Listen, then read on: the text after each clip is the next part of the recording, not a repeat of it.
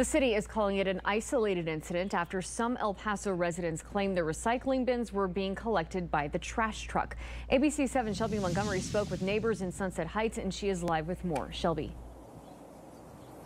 Stephanie, this is the back alley where the trash and the recycling bin gets collected for Juan Delgado and his fiance. Right now, his bins are behind that black fence. Now, he said this problem has been happening for about a month and a half, and then he decided to approach the driver. Come to find out, he's not the only person in this neighborhood who saw this problem happening. This is video captured by a Sunset Heights resident, both the blue bin and the gray bin being dumped into the same truck. He wants to remain anonymous, but he said seeing this was disheartening because he tries his best to do what's right.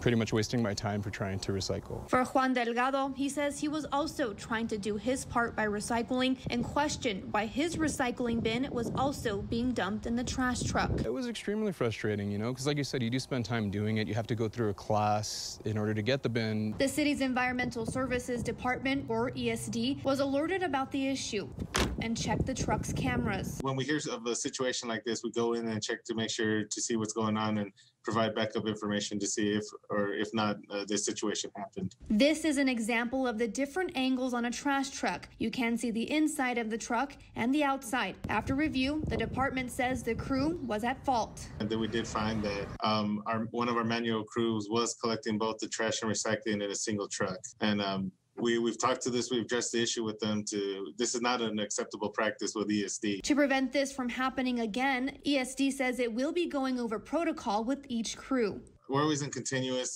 training of our employees. But the department says there are incidents where it is protocol to dump the recycling in the trash truck. So once in a while, you will see our drivers collect the blue bins as part of because there's so much contamination in there, they'll take it as part of the trash. Nicholas Ibarra with ESD says if there is contamination in your blue bin, it will be tagged or you'll see a notification, and you'll also get a visit from the codes department. So it's always best to know what you can and can't recycle. Stephanie? So Shelby, what can you recycle? So you can recycle paper, plastic, aluminum, and also cardboard, but there are certain categories, items within those categories that you can't recycle.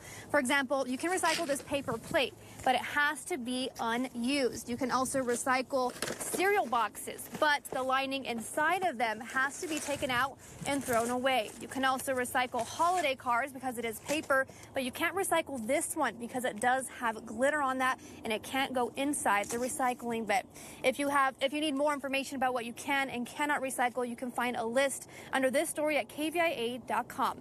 Live in West El Paso, Shelby Montgomery, ABC 7.